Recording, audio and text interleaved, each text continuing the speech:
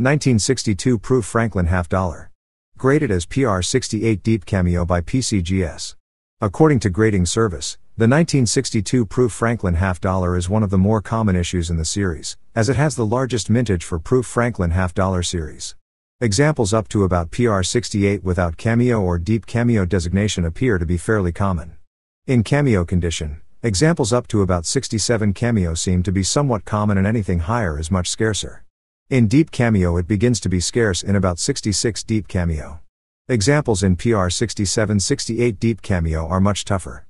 In PR69 deep cameo they are really tough to find, and probably less than a few dozen exist, with few or none existing in better condition. This PR68 gem fetched a sum of $1,920. Number 6. 1989 D. Lincoln cent struck on a pre-1983 cent planchet. An elusive mint error with weight of 3.1 grams. Graded as MS65 read by PCGS. This is easily one of the most intriguing mint errors that we have handled in recent memory. The smooth, satiny surfaces retain full pinkish rose luster and the strike is full. A few swirls of very slightly variegated color along the lower right reverse border might explain why PCGS did not assign an even higher numeric grade. In 1982, the United States Mint changed the metallic composition of the small cent from 95% copper, 5% zinc to copper-plated zinc. The core of the latter composition is 99.2% zinc, 8% copper with a plating of pure copper. This seldom encountered penny fetched a sum of $3,525. Number 5. 1963 D. Roosevelt dime. Graded in mint state 67 full bands by PCGS. Peripheral toning in sandy orange, olive russet and medium copper iridescence frames more or less brilliant centers for this original and conditionally rare 63D Roosevelt. According to PCGS, the 1963D Roosevelt dime is very common without full bands up to about MS66 grade. In MS67 without full bands it becomes scarce. In MS68 there are very few examples known. With the full bands designation it is very underestimated, as there are very few examples with full bands designations in any grade. And in MS67 full bands it is very scarce. Anything grading higher with full bands is considered rare. This one was sold for $3,795.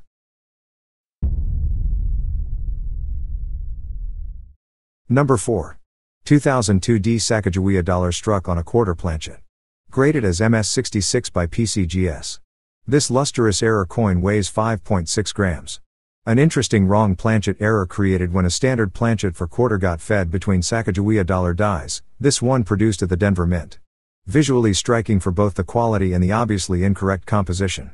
Well centered on the slightly smaller quarter blank, with good detail and narrow rims complete around the circumference on each side.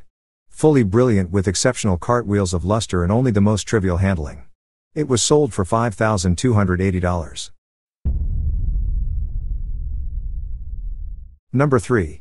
1965 Washington quarter struck on a 90% silver planchet.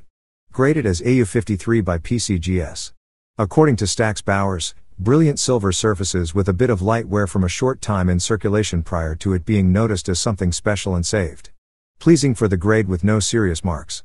A popular transitional wrong planchet error that is the result of an old standard 90% silver planchet intended for the coinage of 1964 getting into the production cycle for the 1965 coins that were to be struck on the new copper nickel-clad blanks. It was sold for $7,050. Number 2. 1962 Franklin half dollar with full bell lines. Graded in mint state 66 by PCGS. According to Heritage Auctions, the 1962 Franklin half dollar is collectible with full bell lines, although such coins are conditionally scarce in MS66 and unknown numerically finer. This lustrous, frosty example displays virtually pristine surfaces and sharp definition. Ivory white luster yields tinges of olive gold toning in the margins. It was sold for $7,500. Number 1. 1910 S Lincoln cent with repunched mint mark S over S. Graded in mint state 67 read by PCGS. According to Stax Bowers, a pristine example of this rare variety with vibrant olive gold coloration across each side.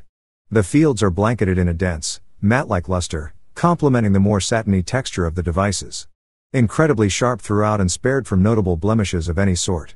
A highly sought-after variety, the 1910 SFS 502 is an underrated variety that sits in the shadow of more famous varieties like the 1958 and 1969 S. However, advanced Lincoln collectors recognize its true rarity, and it is often the jewel in the most specialized collections. It is listed among the top 100 repunched mint mark varieties by both Konica and Wexler. It was sold for $19,200. Thanks for watching this video. Make sure to smash thumbs up and subscribe buttons before you watch another video on YouTube. Until the next time. Stay well.